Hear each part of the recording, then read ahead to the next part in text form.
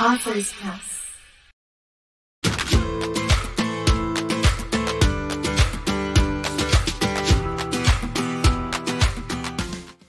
Hi everyone, my name is Nicole Richardson and I'm from Authors Press. Today is February 23rd, 2022, and I'm gathered here with Dr. Barbara ten Brink, the author of Traveling with Isaac Newton, On the Island with Charles Darwin, During the Pandemic with Edward Jenner, and Through the Microscopes of Antoni van Leeuwenhoek. Did I pronounce it right? Pretty good. All right, so why don't you tell us a little bit about yourself, Barbara? I'm Dr. Barbara ten Brink. I retired 2 years ago and discovered that I am a quite prolific author. Oh my gosh. And in the 2 years since I've been retired, I have published 25 books in 6 genres. Unbelievable. Unbelievable. But today, we're talking about my books that are here in the London Book Fair. I'm so excited. They're all beautiful, by the way. I love the colors that you chose. The shade of gray, really nice. I don't know if you can see it on camera, but like I would wear that. Yes, and gray's a real hot color. This like if you watch in home improvement shows, gray is. Yeah, that's how I feel. It's real modern, but also like classy, and like I feel like it applies to all people. Looks good on everything. Well, we'll talk about it because you see on my cover of this book, the background is fabrics.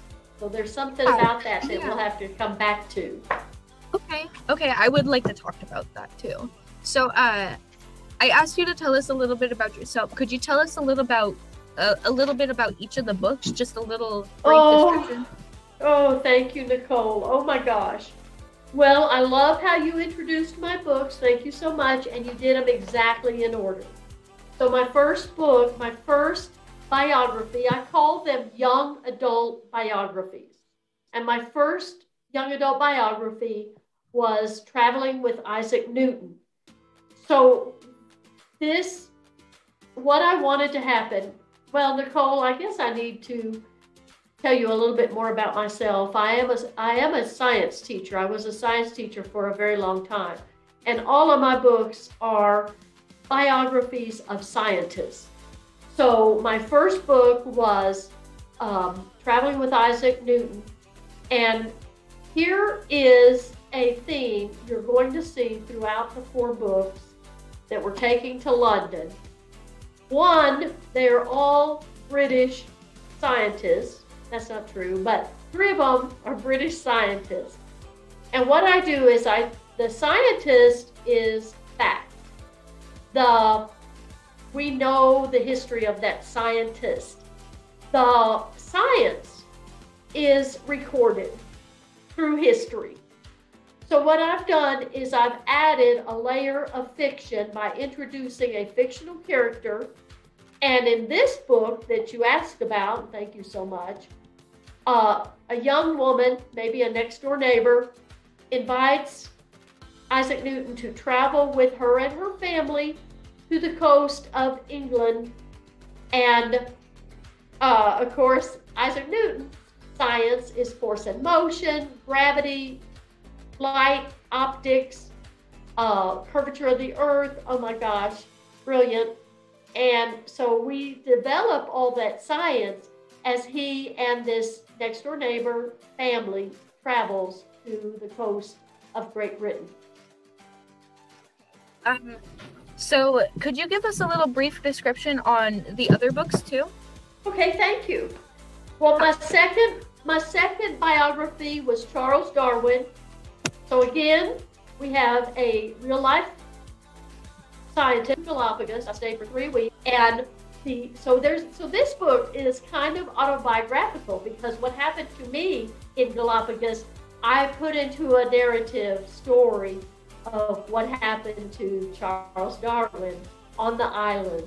So it's a beautiful little story. It's the exact same premise as Traveling with Isaac Newton. On the Island with Charles Darwin, he meets a young native boy on the island. The native boy happens to rent himself out, his boat out, as a naturalist. So this young male native on the island offers his services to Charles Darwin to take Charles Darwin on an expedition around the island looking at the natural phenomenon. And the relationship of Charles Darwin to my young naturalist guide develops the science of adaptation for Charles Darwin. My third biography was that we are taken to London is During the Pandemic with Edward Jenner. Now, Nicole, this book is very timely, very relevant to what is happening now with COVID. So, During the Pandemic with Edward Jenner takes place in Great Britain. He's a British scientist. We're taking him to London because he's a British scientist. And they are experiencing a worldwide pandemic of smallpox. So, terrible, deadly disease of smallpox. And again, listen to me. Edward Jenner is a true scientist. His science is true.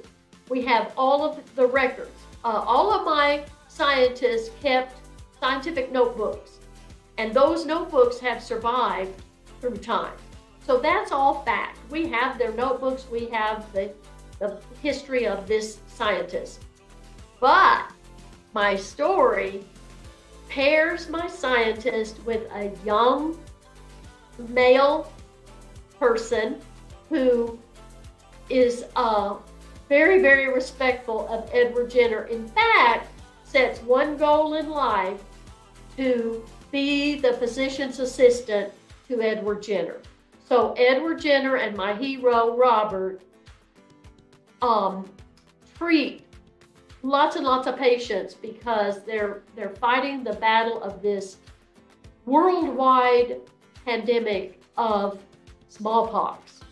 And Edward Jenner, so our listeners will know, Edward Jenner invented vaccinations, and due to him, we have eradicated smallpox through vaccination. He did it with a vaccine he made out of cowpox, which is also a pox disease. It's also a virus, but less deadly than smallpox. Now, my newest book, which was only published, written and published in January, is Through the Microscopes of Antoni van Leeuwenhoek. Antoni van Leeuwenhoek is a true scientist. His thinking, all of his recordings have passed down to us through history. So this is all recorded in history. We know all this. But let me back up. So Antoni van Leeuwenhoek did not invent the microscope, but he used it very zealously. He loved it. He loved seeing things that nobody else in the world had ever seen. He looked at drops of water. He looked at blood. He looked at parts of the body. He looked at cells. And he recorded everything. And he's different, Nicole. He is not a British scientist. He's a Dutch scientist. But he sent all his recordings to the Royal Society of London, which gave us the idea, well, let's send him to the London Book Fair. So, again, the same premise as my other three books that I've already shared with you. Antoni van Leeuwenhoek is the scientist, that's true. But the microscope was used to study fabrics. That's why I have a piece of fabric in my background.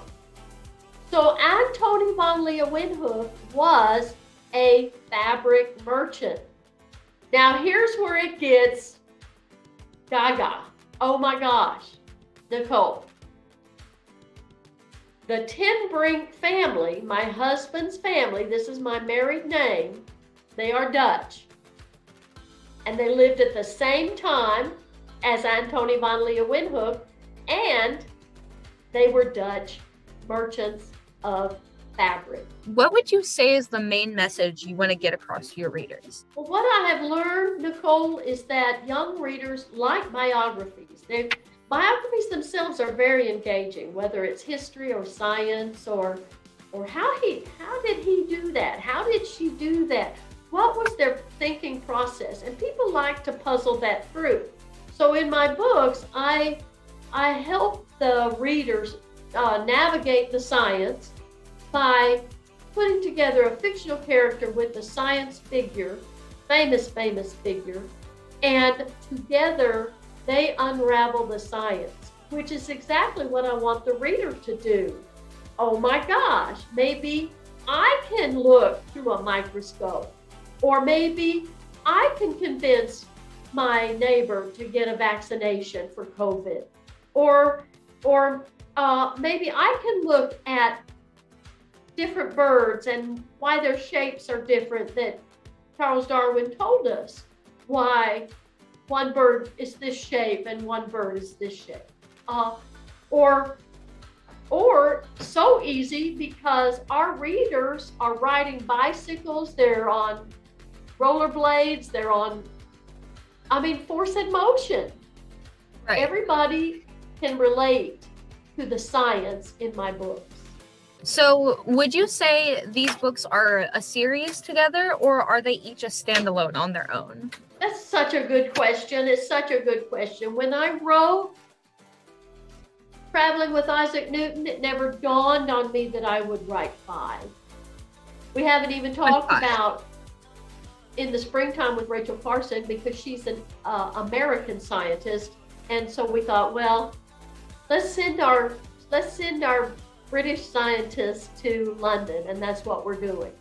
But it never dawned on me I would write 5, and now I have written 5. And the thought is, well, will I write 5 more? So they stood alone with Isaac Newton, and then all of a sudden the others came. No, they're not a series and such. I wanted them to look similar. You'll see that the covers have a very similar design. We do a composite photographs of the scientist and his or her work. The titles are all prepositional phrases. It's unbelievable. It's so beautifully done. But no, you're right. They are all standalone. A reader could read one and not the other.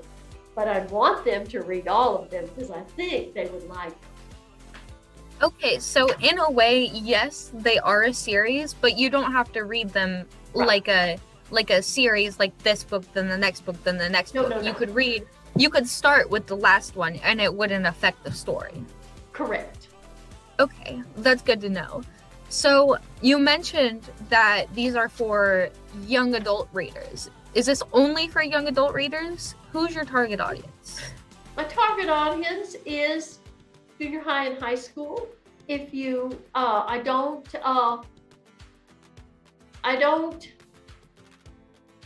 choose a word. Like if I want to use a 5-syllable word in my writing, I will do that. If my readers can learn some vocabulary as they're reading, that's great with me. All of the paired fictional characters, every one of them are young adults. They're, okay, so Robert in this story, he starts as a physician, as he graduates from school in England at the age of 14. So he becomes a physician assistant. He starts his career at the age of 14. So that kind of gives you an idea of if my fictional character is 14, then I'm targeting readers who are about 14 years of age. What is your biggest source of inspiration? Well, honey, my science career.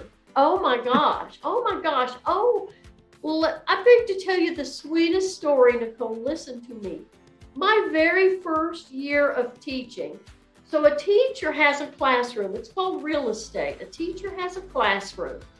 And then in our classroom, we want to make our classroom, the classroom itself, help the child to learn. So what do we do on these walls? They're called bulletin boards. What information do we put on bulletin boards to help our students learn? Well, I drew pictures of Edward Jenner, Antoni van Leeuwenhoek, Isaac Newton, Charles Darwin. I had pictures of them. I'm sorry for my dogs barking. That's okay. They have stuff to say too. Yeah. That's their input. Anyway, I drew giant posters of these very scientists. They've been with me my whole life. I took them into the classroom with me. So when I'm teaching a lesson on adaptation, then there's a picture of Charles Darwin right there.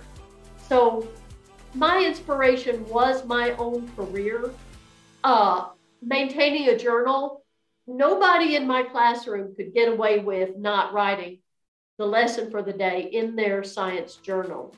So you'll see that theme throughout my books. Oh my gosh, every one of these scientists kept journals. It's unbelievable, the power of writing and illustrating. So let's look at Antoni van Leeuwenhoek. He's looking at things in a microscope that nobody on Earth had ever seen before. If he hadn't written that down, we would not know. We wouldn't know. What does literary success look like to you? What makes you feel successful as an author? Well, Nicole, honey, I just want people to read. And I want them to read my books. I think if they read one book, they would realize how fun they are. Oh my gosh, the narratives, the history, it's amazing.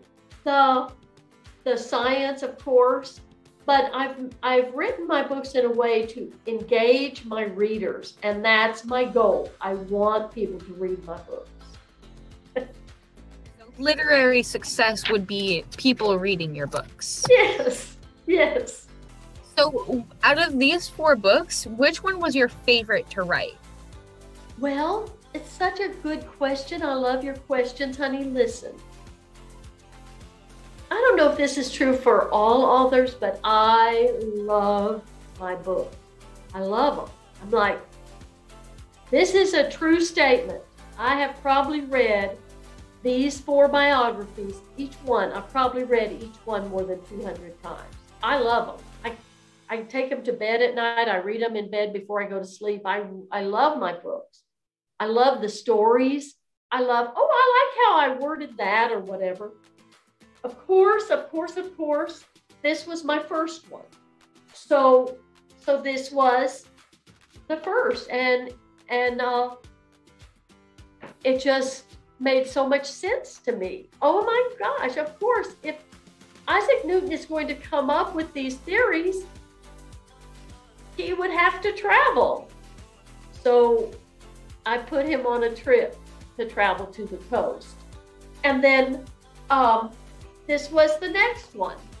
And of course, I went to Galapagos. The same thing happens to Charles Darwin that happened to me when I was there.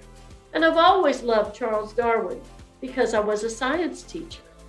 And adaptation, it makes so much sense to all this diversity on our planet. So I love that book. I mean, it's hard to pick the book. Now, this one I'm in love with. This one has the sweetest story. Here's the other thing, Nicole. My scientist and my fictional character all have so much respect for each other. That's the amazing thing, is I'm able to develop this relationship, the respect for the knowledge these people have and the work ethic. Oh my gosh, we're not talking 8-to-5 job. These people want to know something. Their curiosity is off the chart. And all of that is captured in my books. Now, I have to say, This one is so beautifully written. If you're writing a book about 1700 Europe, Nicole, listen, this is a period of time when extravagance and elegance and elaborate, oh my gosh, elaborate things. And we're talking about business fabrics. So this one was so fun to write because it is luscious. It is delicious. My descriptions of the costumes, the extravagant lifestyle. The Ten Brink family owned an import-export business out of Amsterdam. Antoni van Leeuwenhoek is from Delft, but he traveled to Amsterdam. My Ten Brink family owned an export-import company out of Amsterdam. The elaborate lifestyle is so delicious, the descriptions in my book. So I love this, plus it's autobiographical of my husband's family, which was unbelievable to uncover. Unbelievable. This one is illustrated not with illustrations, but with photographs painted on walls of all the history that I talk about in this book. Unbelievable. So, how old were you when you wrote your very first story? Oh, probably first grade. I went to really good school systems. I went to Department of Defense. My father was military, and I went to Department of Defense. And guess what? We did reading, we did writing, we did grammar, we did handwriting. Of course, this was 100 years ago, so maybe everybody did.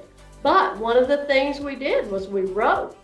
And my stories were always about animals. My PhD is about animals.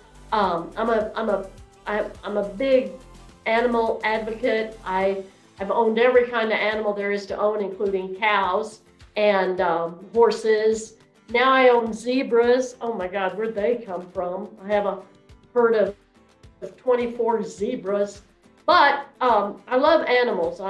And of course, that's all science too, biology. So my first story has to be first grade, second grade. We wrote in school, and paper is flat. So as a military family, we traveled, and you couldn't haul a bunch of trinkets around. But paper, you could pack flat, and it could go to the next port of call. So my mother allowed me to pack my stories from this, from this port of call to the next port of call to the next port of call, and I still have them. So what do the people around you think about your writing? How do they feel? Well, they're all amazed because, Nicole, I thought when I retired, I would have to have another business. Cows, zebras. I wanted a boutique. I wanted to open a boutique. I always knew that I would retire from education and have another business, have another career in my life. The fact that it morphed into writing and books and book promotion and interviews such as this has been a giant surprise. The people around me all said, oh, when you retire, you're not going to be one of those who put your feet up. And I haven't put my feet up yet. And on that note, I want to know, are you pleased with the outcome of these books? All of them? Is there anything you would change individually, each of the books? Nope. Mm-mm. And I don't know how other people write, but I start with word one and I end with the final chapter. It's a stream of consciousness. I also want to say, and I don't know how much of this I believe, but I feel some divine intervention because I write the books so easily. They flow out of my pen. And Yeah. From the brain to the heart and out your hand. I love that. Thank you, Nicole. That's very sweet. Welcome. That's how my mom describes my poetry. She says it goes from my brain to my heart to my hand. I love that. Yeah. So I have another question that isn't one of the interview questions, but I wanted to ask it earlier. So each of the covers is a different color. Is there a significance to the colors for each book, or is it just visual aesthetics? Visual aesthetics. Okay, So well, you did a good job. This was our first. And notice how Isaac Newton is a compilation of his science ideas. There's a prism. So he taught us about optics. There's an apple. There's a telescope. He invented the one of the telescopes. I'm sorry, I don't remember which one. And here's planets because he gave us planetary motion, gravity, of course. So I love, this was the first one. And the color then went with the compilation of Isaac Newton's science. So this was the first. I wanted the same thing. I wanted a compilation. So we have Charles Darwin. These are portraits of our scientists in history. But you notice also there's the finches. Remember, it was the different finches on the different islands that he went. Oh my gosh. Each island has its own characteristics in the finches.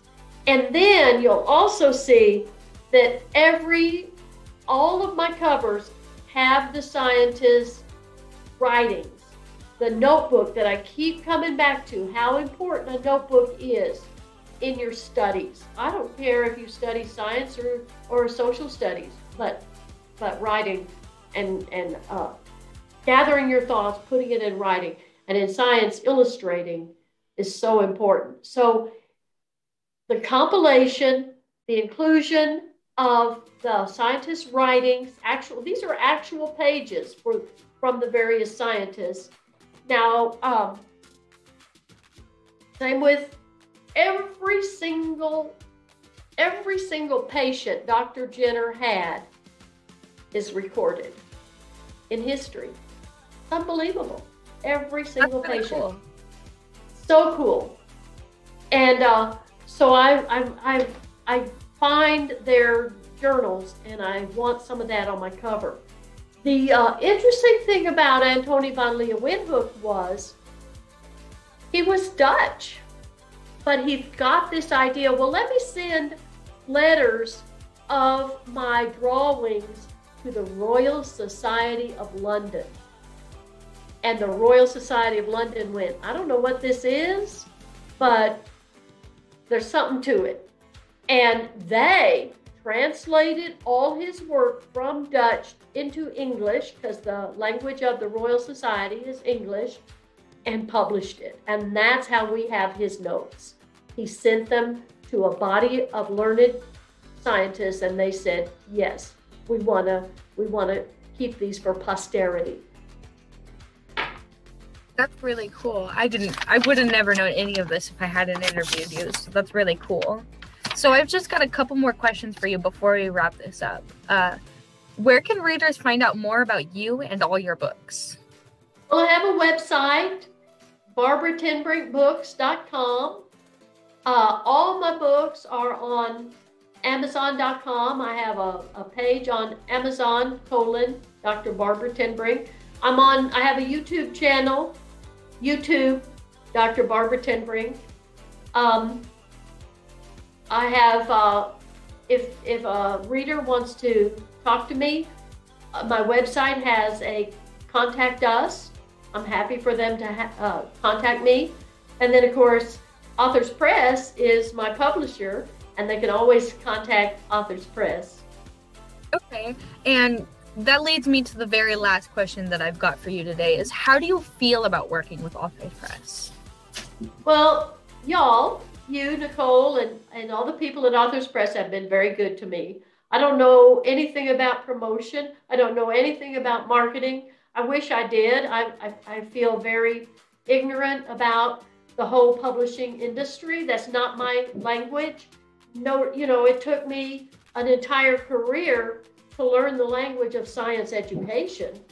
And now I'm just starting writing and publishing, and I don't know that language. And Authors Press has kind of navigated the this giant thing. I mean, London and Nicole, some of my other books, we've sent books to the Frankfurt Book Fair. We've sent books. Yeah, so we've sent books. My books are going worldwide, unbelievable. I would not have been able to do that without the help of Authors Press navigating this industry for me. I'm really glad we could help you. I think that's all the questions I have for you today, because I'm looking and I don't see any more. So is there anything else you wanted to mention before we wrap this up? Yes. Come see me in London. Come see me in London. Okay, all my listeners, well, they'll be watching this in London, so I'm glad you're here. Yay, I'm so glad you're here. Come back to the booth April 6th at 12:30 p.m. London time. I'll be signing books for you. Oh, I can't wait. Okay. Yeah, I think that's all the questions I have for you today. It was such an honor to discuss all these books with you, Barbara. I really enjoy learning, and I love your energy. Your energy energizes me. It really does. Oh, thank you so much, Nicole. I love talking to you too, and I love talking about my books.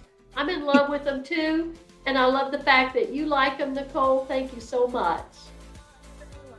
If you have any questions or concerns, please feel free to reach out to Authors Press either through our email or via our phone number.